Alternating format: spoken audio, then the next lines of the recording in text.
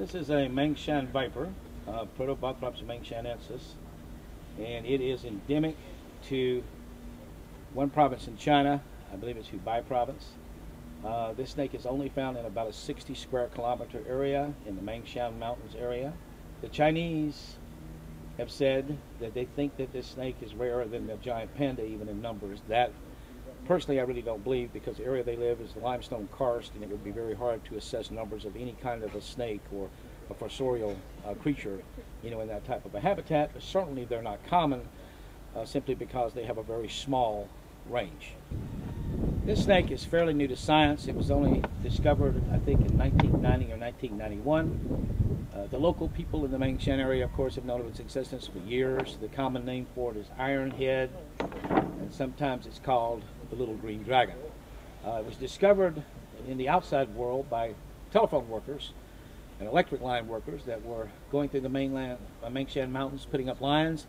They discovered this huge green pit viper coiled around eggs that happened to be hatching at the time.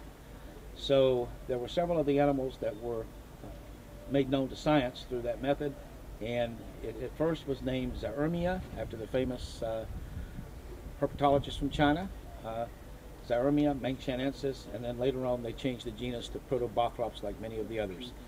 Currently there is no anti-venom for this snake, although the venom is relatively weak, although since they get considerably over 2 meters in length on a very large one, they have an awful lot of venom, so it doesn't have to be really strong.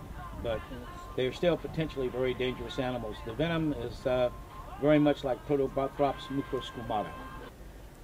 This particular pit viper, one of the largest pit vipers in the world, is relatively new to science. It was only discovered and described about around the year 1990 or 1991, and it was accidentally, of course it was known by the people living in that area. It was known, they were well aware that the snake existed, but to the outside world nobody knew anything about this snake. And it was discovered by some workers stringing telephone wires and electrical wires through the Mangshan Mountains, and they found a very large pit viper coiled around a clutch of eggs that were hatching.